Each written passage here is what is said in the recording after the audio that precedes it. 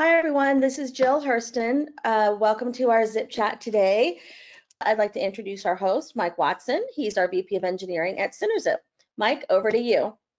Thanks, Jill, and welcome everyone to today's session. It's ZipChat episode 10, Technology Trends and Predictions in 2021. Today I've got a panelist of Mukund Rajmanar. He's a Director of Engineering here at CenterZip. I also have David Farmer with me, CEO at AdGiants. Thanks for joining, David. And then I also have Arun Virchanandi, who is VP of Product at Vocera. Thanks everyone for joining.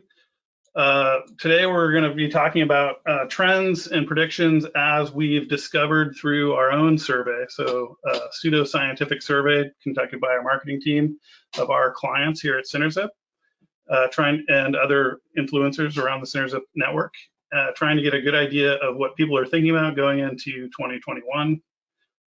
We've got some good insights, and with that, I think I'll just jump into it.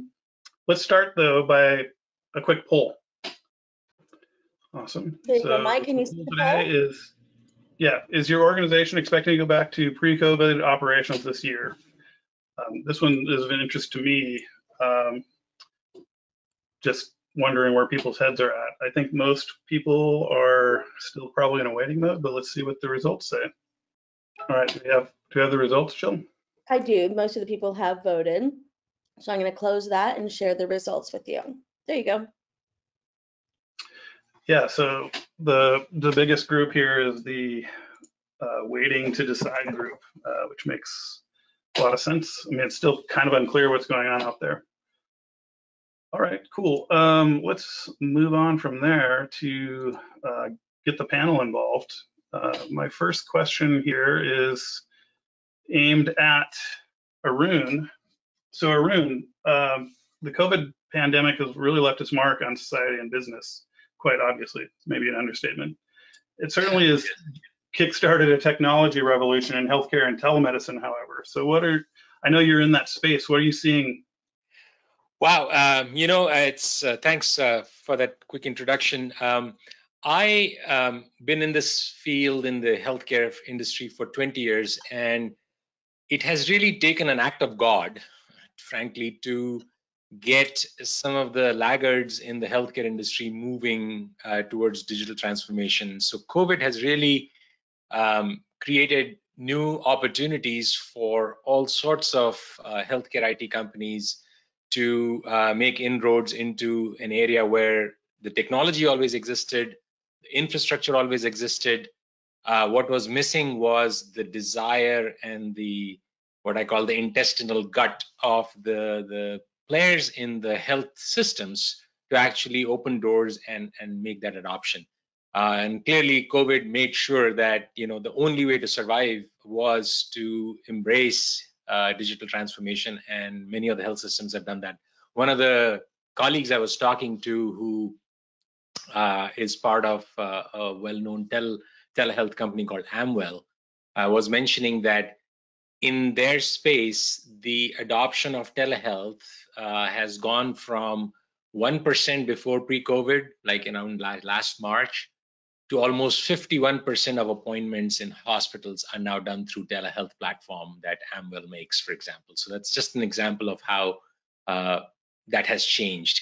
In our space, which is in the clinical communication space, we've done some product pivoting, leverage some of the technologies that we already had to allow more collaboration and communication amongst clinicians, especially as they go into these isolation wards, where once you go in, it's a big process to kind of doff all your equipment and then come out. So in order for them to not have to go back and forth between these environments, they've started leveraging a lot of Vocera's technology, which was already there, but they just didn't have that insights into how to use it. So we've made some product transformations like that, and many of my colleagues in other companies that serve the healthcare industry have told me that simple modifications of their technology are now being, for example, used for doing the contact tracing within hospitals. So they had leverage the RTLS technology, but now they're using it for contact tracing and making sure that, once you go into a patient's room, you are not, coming out and then infecting others through use of some basic technology. So lots happened in the last, I would say, 6 months. Yeah, that makes sense. Definitely what I've seen. David, just real quick, in your business, have you seen a change in how things are operating? I know you're in a totally different space there.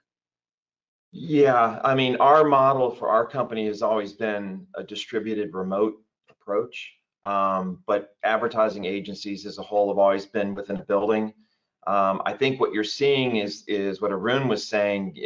God kind of did this mighty swath and made us all face this in a certain way.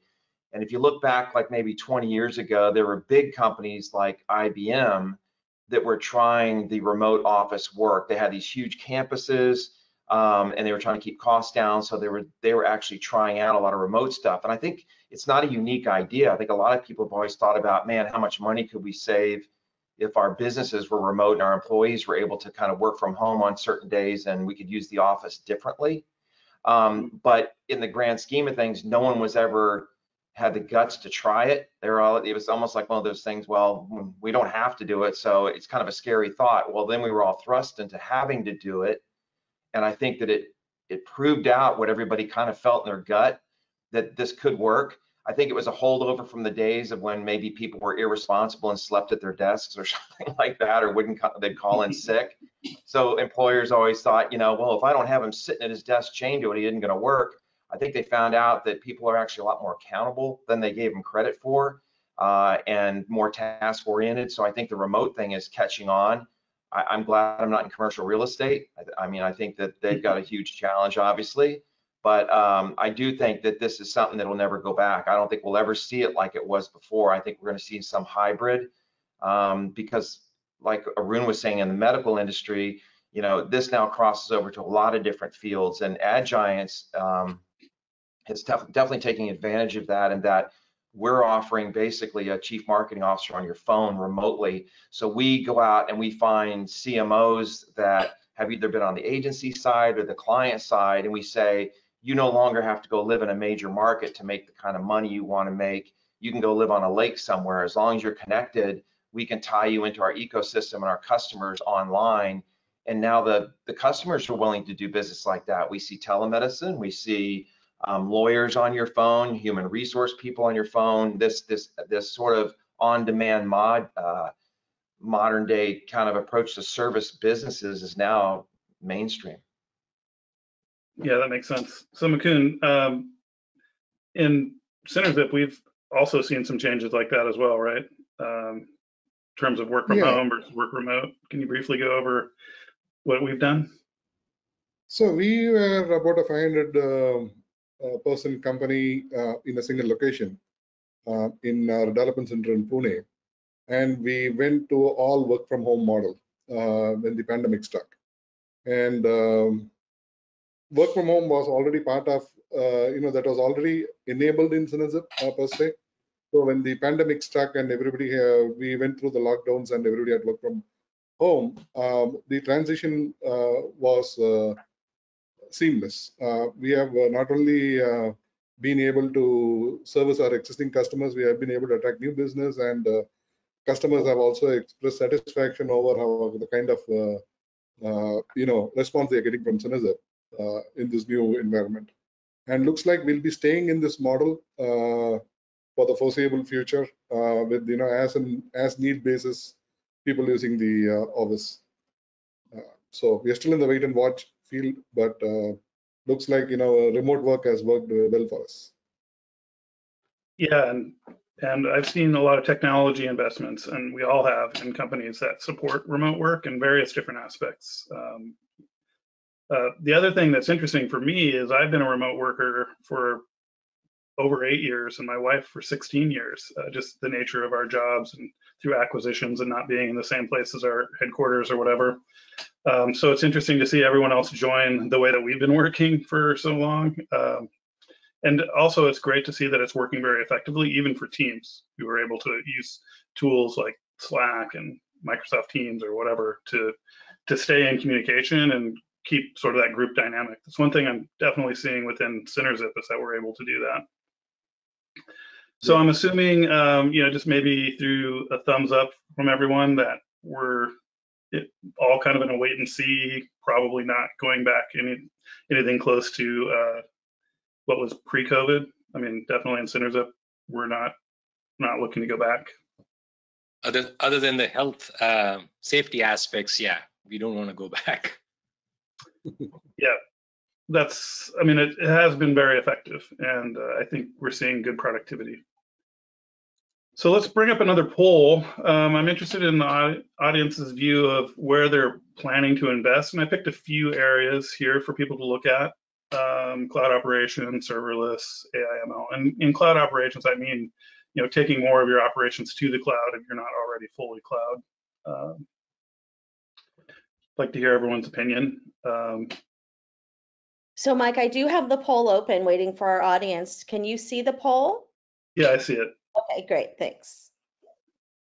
So Arun, at Vocera, do you have a lot of cloud operations? I'm not too aware of your operational side of your business. We move at the speed of healthcare, and more and more health systems and the CIOs I speak to now are leaning towards not getting into the business of not having to run the business of traditional data centers, and they are moving their basic operations into cloud, but it's still ways to go. What about you at Adgiants, David? I'm assuming mostly cloud there. Yeah, all cloud. Mm-hmm. Yeah, that's what I would expect. Okay, so we've got a tie between cloud operations and AI ML. That totally makes sense to me.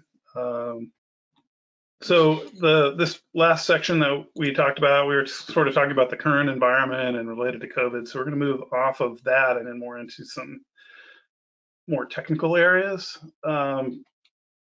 So RPA was one of the things on the list, so I wanted to talk about that. That stands for robotic process automation. And it's interesting, I was talking to a CIO at a bank recently, a private wealth management company actually, and she was mentioning that they expect low productivity from the US after this year. Like there should be some productivity gain, but it'll be reduced as we're pushing growth forward through our monetary policy, which I thought was really interesting.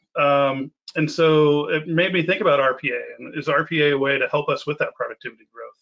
What do you think about that, Mukund? Definitely. I mean, the primary driver for RPA adoption has been productivity and business resilience.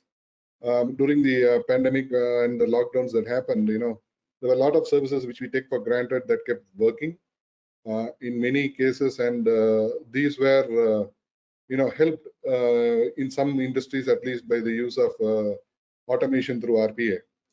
And the other couple of benefits are, they want to move.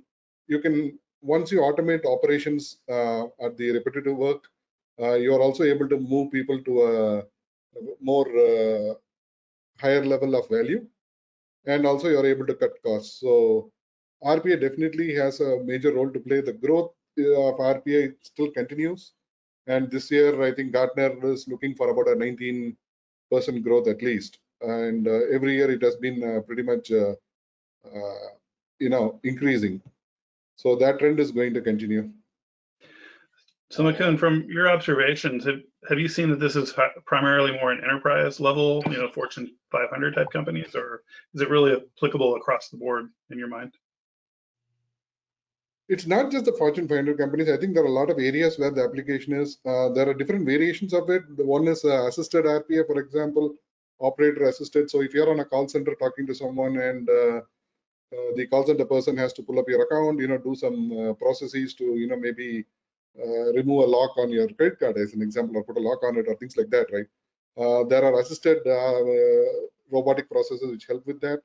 And also with regard to the usage is on a variety of segments, and it's not just limited to enterprise applications. Gotcha. So, so one of the things came up in the poll was cloud operations being a big focus for folks, and it's definitely on our list. So, I found in talking to mid-sized companies, that cloud adoption is not as mainstream as you might think. You think that smaller and mid-sized companies are a little more agile. It just really kind of depends on where you're at. So, David, what do you think now is motivating people to move more into the cloud operations or move more of their operations into the cloud? Well, I think it kind of goes hand in hand with the whole pandemic and outsourced localization kind of approach where it's lighter's better, and the cloud certainly provides that lightness. I think the reason you see small to medium-sized businesses really embracing it more is also cost. I think some of the larger behemoth companies, they're just so set in their ways traditionally. Again, I'll refer back to Arun's healthcare model. I have a lot of family members in healthcare, and they're like, trying to move the Titanic with a tugboat. I mean, it's ridiculous. So it's the same sort of thing. And I think that you're going to see the smaller companies embracing it faster because they get more cost effectiveness out of it. I think the challenge that you're going to see in the cloud are everyone kind of rushed to it like a gold rush. So Slack, for example, was very quick out there to have this, day-to-day team experience type thing. And the next thing you know, there's 12 more apps just like it. And then there's that fragmentation of the market, like which one's the best. And I think the hardest part you see is people will try something for a month or two and then they'll get sick of it and they'll try something else, and no one's adhering to any sort of a standard. And so no one's rising up as that standard in that cloud-based, job, whatever its role it's providing. So I think that as a company, you have to make sure you vet these things properly, not just for short-term gain, but what you can stick with for a while. So I think that's going to be the real challenge, but I think it just goes hand in hand with remote working. Cloud is just so much better because you're not having to take everything with you. It's more accessibility and it's more cost effective. Yeah, that makes sense. Arun, do you have any? Can I add something to that on the healthcare side? One of the changes that's happening as far as adoption of cloud in healthcare now is that the cloud applications are typically subscription based for the most part, right? I mean, it's not necessarily 1:1, but most cloud services are, you pay as you go per month kind of thing. And that in the health systems budget sense comes out of the operations budget versus buying technology for, out of CapEx. And what's happened over the last several years is that as the funding has been squeezed and, as healthcare systems, health systems operate on smaller and smaller margins, it's much harder for them to go and make these big capital expense purchases because they have to go back to their trustees or, in some cases, issue bonds in local muni markets, which has become harder for some. And it's a lot easier for them to justify, adjusting their operational expenses small, because like one of the CIOs was telling me, hey, I can, always squeeze some, few $100,000 out of my operational cost and try a new cloud-based app. But if that app was all on-prem and I had to, worry about multi-million-dollar justification for CapEx, that is becoming harder and harder. So I think some of those economic dynamics are also making a difference in healthcare. Yeah, that's interesting. One of the things that I heard last year, so this is kind of a last year thing, maybe still true, is especially in the IT side of operations, where a lot of things were done in CapEx on-prem, and pushing everything to the cloud has created this unfortunate side effect of these operational costs are showing up at a different part of the balance sheet or the different part of the financials, and it's changing the way that your revenues look like and your EBITDA and all that. So it's kind of a shock to some companies where they didn't realize the impact it would have on their actual financials. I mean, it's still probably better and they wouldn't make a different choice, but it certainly, when you get into that CapEx versus operational expense, it creates some anxiety sometimes. Yeah, it's a difficult transition for several industries. Yeah, and that one of the points for the transition is many companies try to do lift and shift without actually working through how to optimize the migration to the cloud. And I think lift and shift is where they are going to see more expenses when they actually move off-prem. So that's an area where people need to have pay close attention to. Yeah, if you're not leveraging the cloud services and the pay-per-use side of the cloud, then you certainly can rack up the expenses, and then, like I said, also shift it in a different place in your financials. So Well, that was actually the beauty of enterprise for a long time. I had my previous company was an enterprise software company. We were SaaS, and you kind of held your customers hostage because you had so much of their data tied up in your system that migrating, if they wanted to change, migrating them off, was a big deal. So a lot of them would just go, nah, I'll just leave it here. So the cloud has actually given people an option now to be a little bit more nimble. Yeah, and the tools to avoid that lock-in are better, definitely. Okay, so let's move on to a slightly different topic. So let's talk about Internet of Things. So that's kind of been out there. We've been talking about it. It's gaining traction in a lot of areas, and I'm seeing that's probably going to gain more traction, even more traction this year. So I'm wondering, Arun, I know that your company is sort of dabbling in this. What are you seeing in terms of Internet of Things, and what's motivating the increase? I mean, is it good marketing from the mobile carriers and their 5G marketing, or is it, they're a real thing here?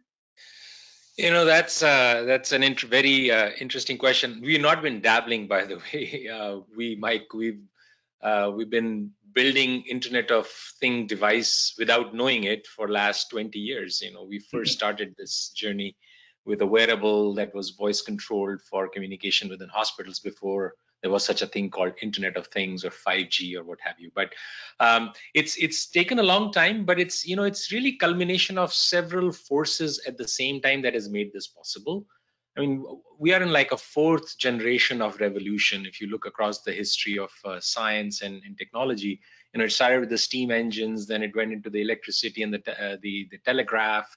Then came the onset of the computers and the internet, and now we're finally getting into this new phase where some estimates say that these connected devices will outnumber the number of people on the planet by like 4:1 in the next 5 to 7 years. So there'll be like 30 billion of these connected devices that would all be feeding off of the cloud, and the data that they generate would be used for the AI and machine learning types of operations. Of course, the availability of bandwidth and the low latency of 5G is another force that's making it possible. So it's really taken all of these elements to come together. There's the compute power at the fingertips, the availability of cloud, the availability of 5G and the fast, low latency internet, and then this capability called machine learning that has also been made possible through the availability of computation power. So it's really that's made this happen.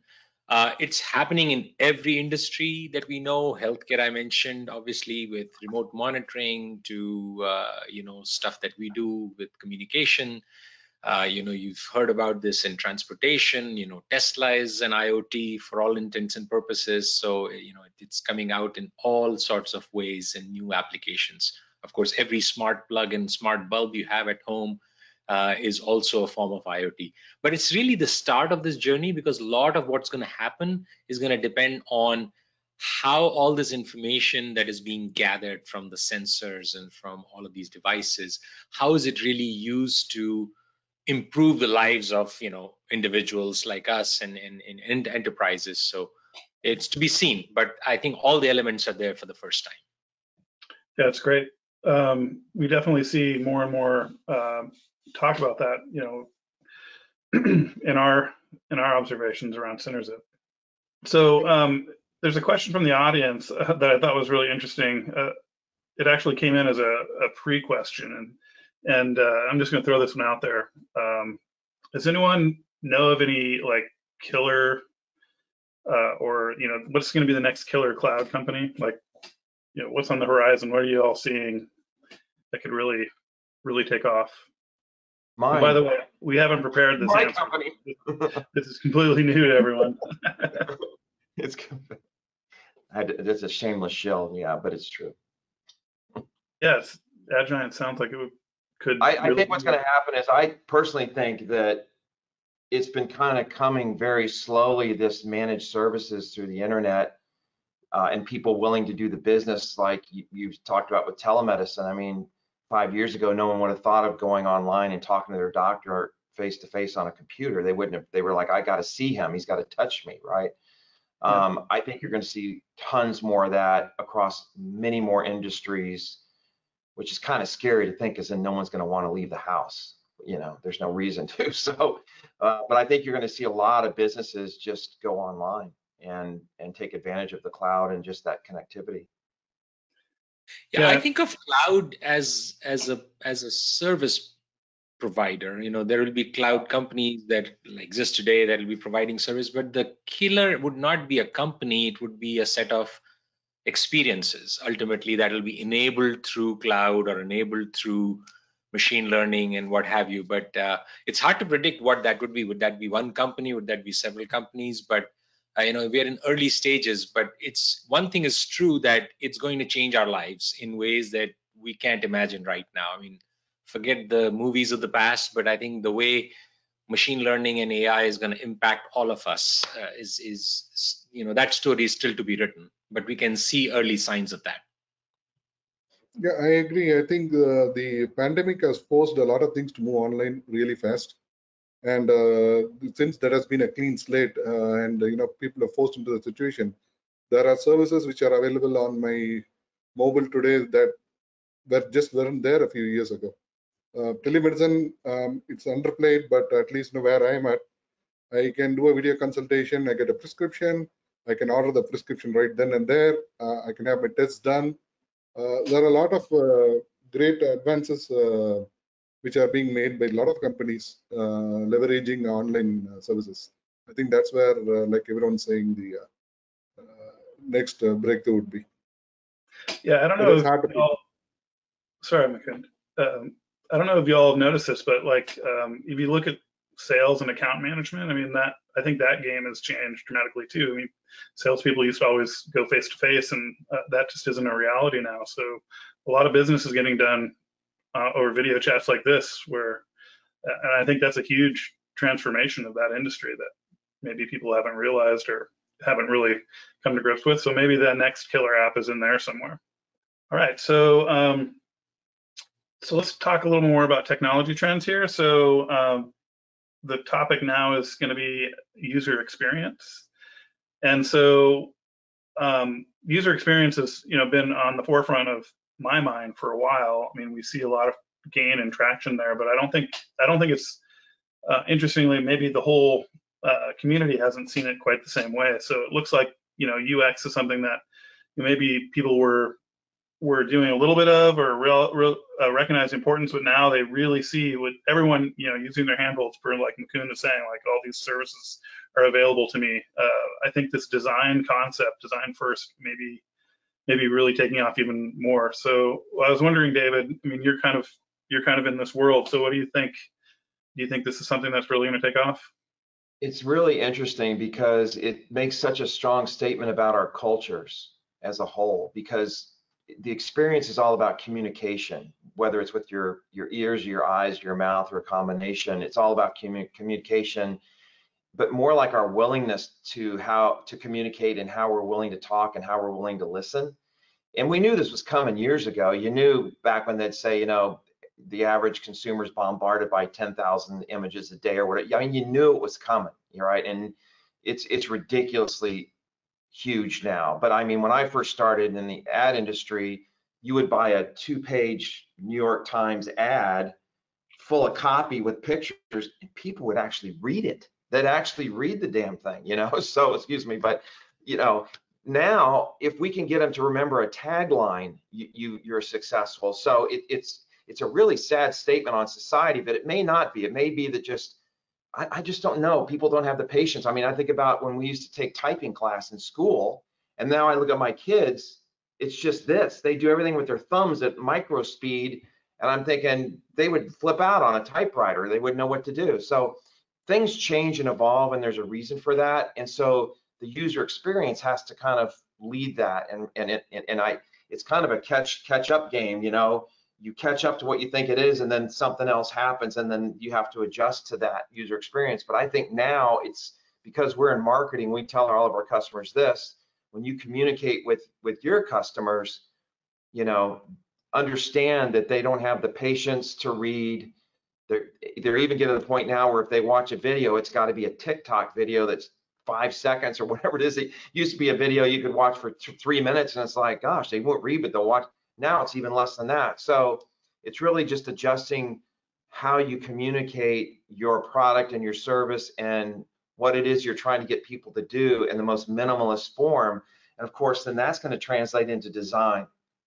And because we're so attached to these smart devices in our hands, obviously your canvas is very small and very limited. So I think what you're going to see happening is the screen used to be so filled out, then it went to mobile friendly. Now it's going to screen by screen and pulling someone through a question or pulling someone through an experience rather than having it there on one screen. So I think you're going to start to see that it's the way people digest information is going to have to get even more radically changed to keep up with the aptitude of the people we're trying to talk to.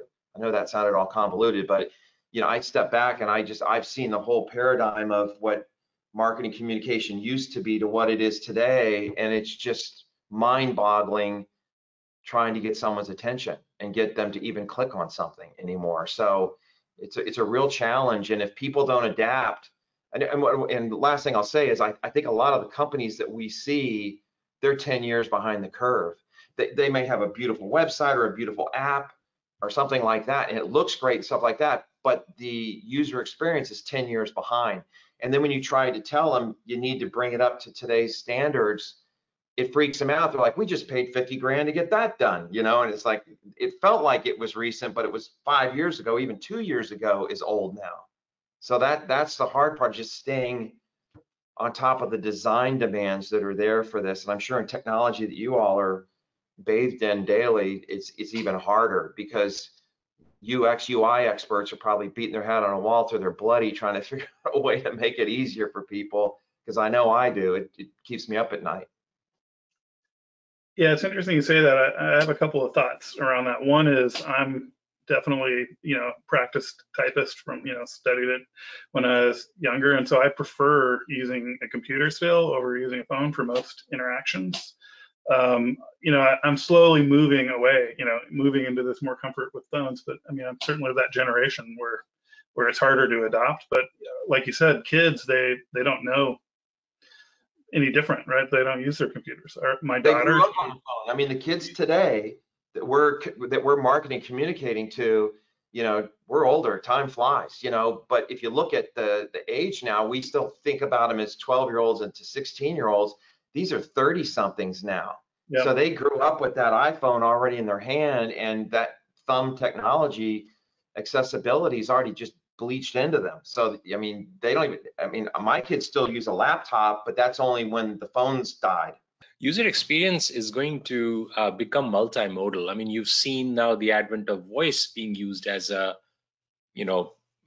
secondary user experience. But imagine a situation where you have both a visual experience as well as a audio experience. You're interacting with some entity. It doesn't have to be a human being, but that combined experience is what's going to be much richer than just reading something or just talking into a speaker, right? Yeah. So that's another area. And with 5G, if I can add, one of the biggest things that people probably don't appreciate because they haven't experienced it in 5G yet is the fact that it is ultra low latency. And what that does is allows you to even have a tactical experience. Imagine being able to reach out and shake hands to a hologram or to somebody, because that latency of by the time you reach and the other person extends his or her hand, that's going to be sent in sub-milliseconds across the world. So one of the biggest thing that 5G is going to do is allow this new dimension of user experience, which would be tactical. And yesterday I saw a little Twitter, somebody had posted a video of a surgeon surgically sewing the peel of a banana remotely using 5G network. I mean, literally, he had robotic arms, and he was sitting somewhere in Germany, and the banana was somewhere in LA, and they show this video where he peels the banana, and then he puts it back, and then he surgically sews the thing. And that was all done because of 5G, because of that low latency tactile feedback. Wow. That's kind of like the Tony Stark stuff where, you know, he's like you said, he's in his laboratory and he's talking to the screen, does this with his hands. I don't think we're far from that. I really don't. I know. Yeah, and that actually brings to the second point I was thinking about related to this topic, which is, you know, how you experience, you know, and how you interact is exactly what you're talking about. Like it's a totally different way to interact with the world or, you know, technology. You know, there you're talking about swiping or, you know, surgery through robotics or whatever. But there's even more simple examples of that. Like for instance, I had a customer that was asking for like a one pager on SynerZip capabilities, and so I went to the marketing team and I'm like, hey, marketing team, you know, do you have one of those? And they're like, you know, most people don't look at those anymore. You probably want to send them like a short video with the same information, and because most people consume video and they don't read things like that anymore. So for me, that was a huge eye opener. It's like I prefer to read things because that's what I've grown up with, but I'm not everybody, right? I'm just one small person in the grand scheme of things. So thinking about all the different experiences and all the different ways you can reach out, I think is going to be part of that design element that needs to be refactored. Because what triggered that in my mind, David, is when you said beautiful designs really work well 10 years old. I mean, that's kind of the idea there, right? It's still too much, you know, like a website.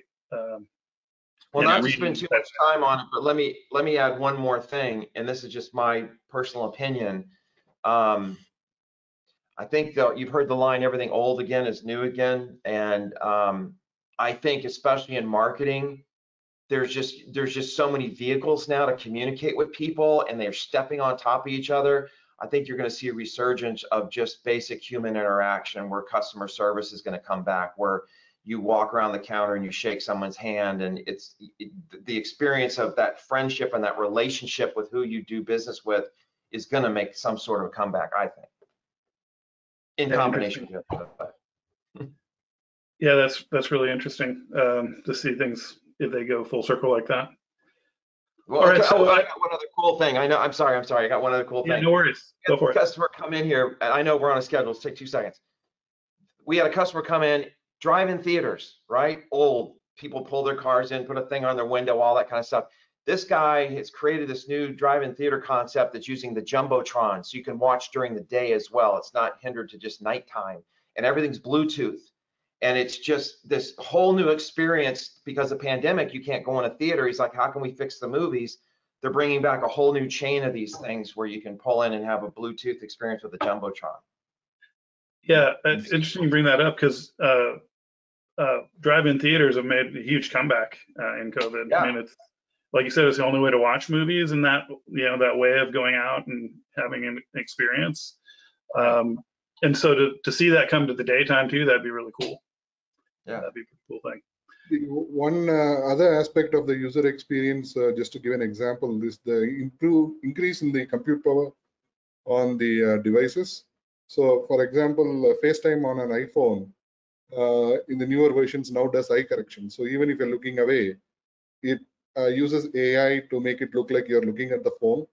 So the other person who's talking to you feels that you're having a face-to-face conversation, even if your eye wanders.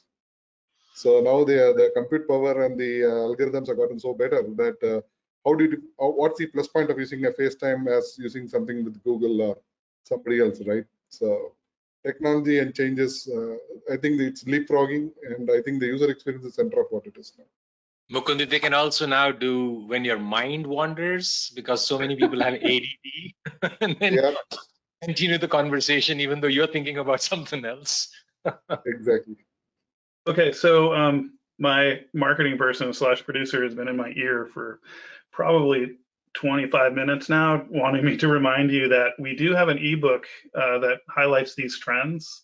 And what you see on the screen now is just sort of like the summary of all the trends that we've been talking about. So please take a look at that ebook. You can download it directly off of the GoToWebinar. You should see a link there in the resources. Go ahead and download that and take a look. Otherwise, you can come to synerzip.com and find it there as well. So one more topic to talk about. This is an interesting one to me because I was a couple of years ago, I was really into this blockchain movement and wondering what it was all about and how it tied to data security and all that. And then the price of Bitcoin went way down and nobody was talking about it anymore. Now Bitcoin has come back, and guess what? Everyone's talking about blockchain and cryptocurrency again. So I'm wondering, Mukund, this question's aimed at you.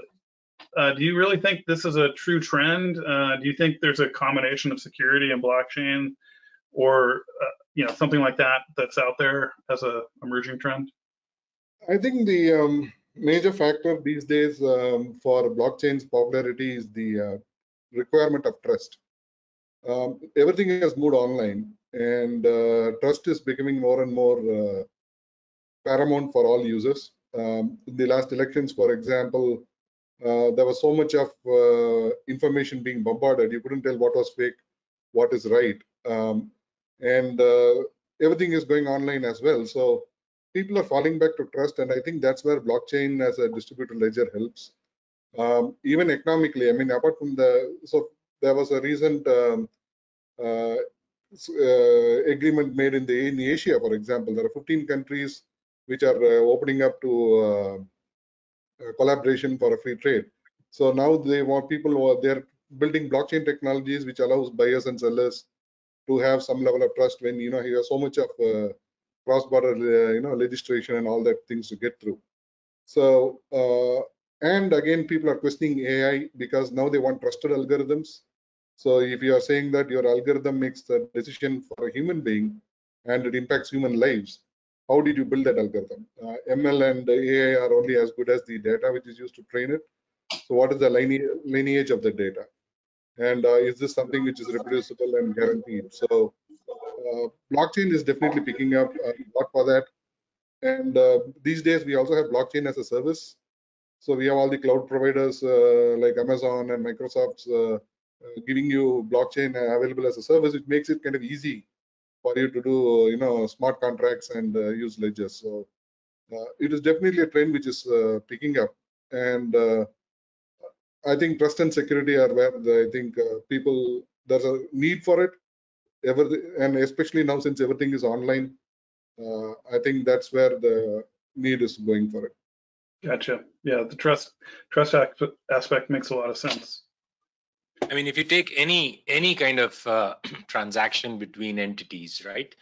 Buying and selling a home, doing any kind of transaction, there is a huge sort of economic cost that we are bearing right now for all the middlemen, all the brokers. Bank is a broker, and your real estate agent is a broker, and then people who hold your escrow is a broker, and they all are middlemen. All they're trying to do is, like Mukund said, make sure the trust between the two entities that are ultimately doing the transaction is maintained. All that goes away.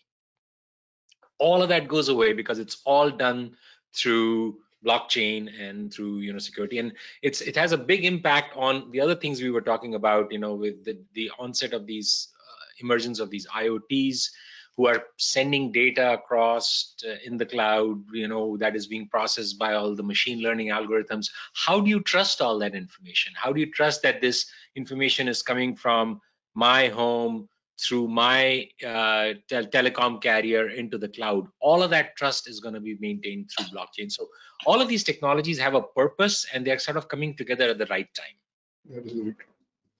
Yeah, it all makes sense. So I want to throw up one more poll before we conclude to get everyone's view on essentially, what would you like to hear from future Zip Chats? And I picked a few technologies here that are possibilities. Some of these we've talked about in the past. Some of these, we're happy to talk about in the future. So please let me know your thoughts there. And then after that, I want to go to an audience question once we're done with this. Okay, Mike, it looks like everybody's voted, so I'm going to close the poll for you. Awesome. And there's your results. So Internet of Things and AI/ML. Okay. The results are Actually, the numbers are kind of they add up to more than 100, so I'm confused. Way more than But you can see by the bars that AI, ML, and IoT, so that's definitely something we can consider for future zip chats. That's awesome. So the question that I wanted to that came from the audience, actually, again, this is a question that came in from the registrations, is related to AI, ML, and I know this is an area of interest of you, Mukund. So feel free to be the first to answer this, but anyone's welcome. What are the advancements we'll see in AI, ML this year? Anything brewing that maybe we're not looking at? Yeah, I think definitely the people in the field are looking at it. So edge-based AI is where the area focuses these days, and we are seeing a lot of need for that, because if you have an AI model on your phone and then your phone is making a decision using AI right there, and then you are able to interact with it, then you know that your data is not going to somebody's server. This is something which Apple harps on, right? So you are assured some privacy of your interactions or your data. But on the other hand, for improvement of the service, these edge AI models send some metadata back to the central system so that the overall experience can be improved. So the term they use is a federated machine learning. I think Google started that a while ago. So if you use the Gboard, Google Gboard keyboard, right, which is now available for iOS and Android, that can predict how you type and then make proper suggestions for you.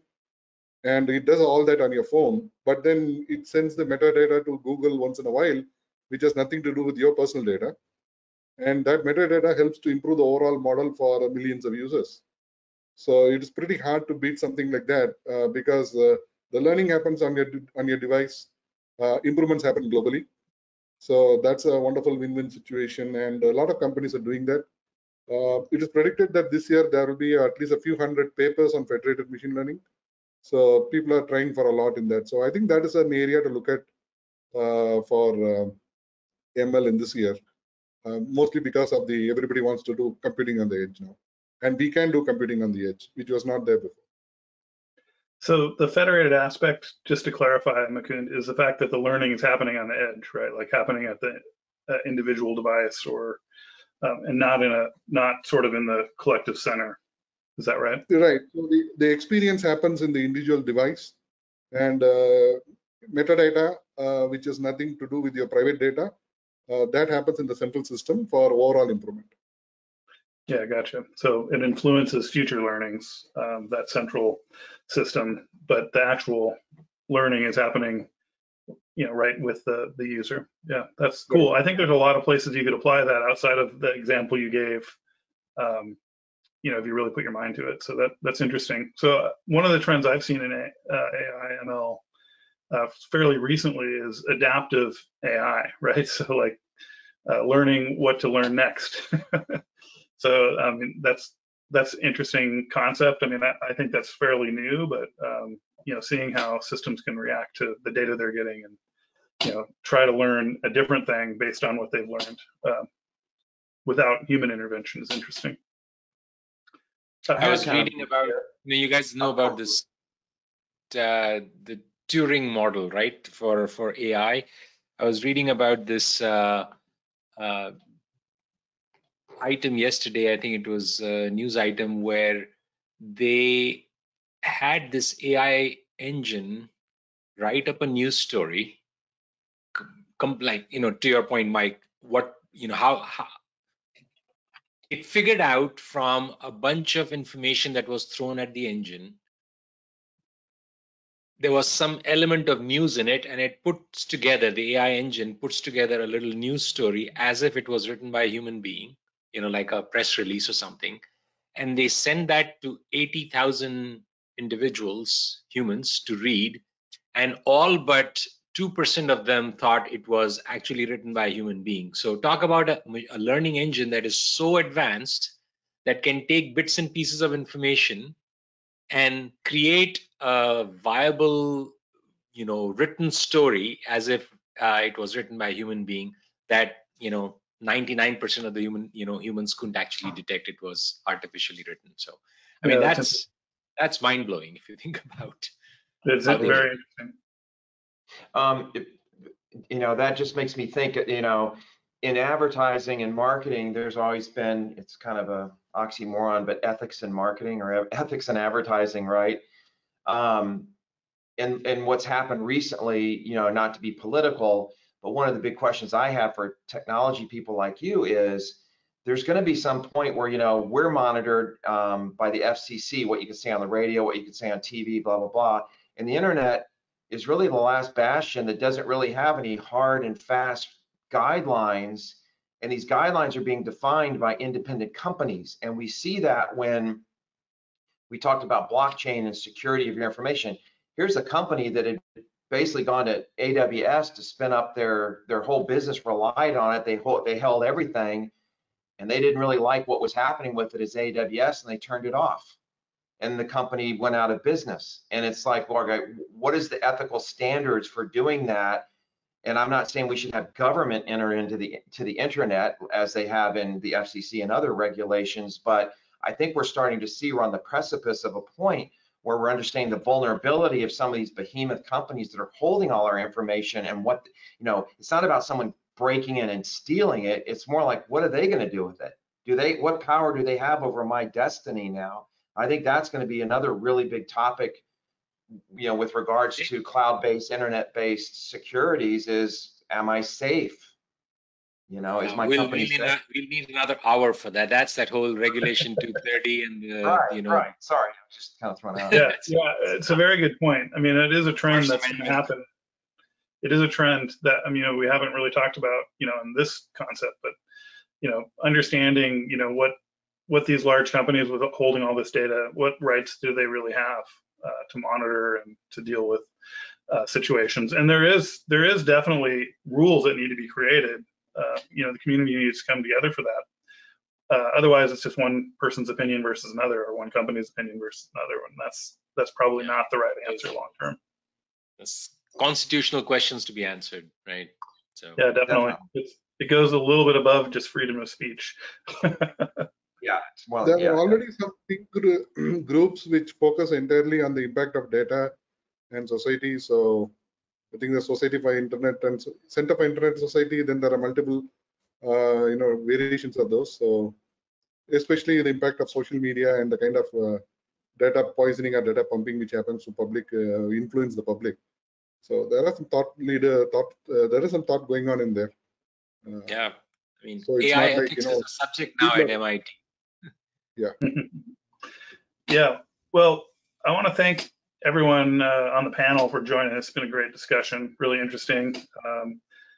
I like the way, it all evolved and hearing everyone's opinions on these topics. I want to remind the audience that there is an ebook available. Again, you can pull it down as a handout here, or go to SoonerZip.com to see that. You can see the panelists here and our contact information. If you have any questions, you want to reach out to us directly about something you heard from us, that's also a welcome. And finally, I want to thank the audience for joining. It's been great to have you here. Without you, there would be no point in doing this. So thanks again for everyone coming and checking us out. Take care, everyone.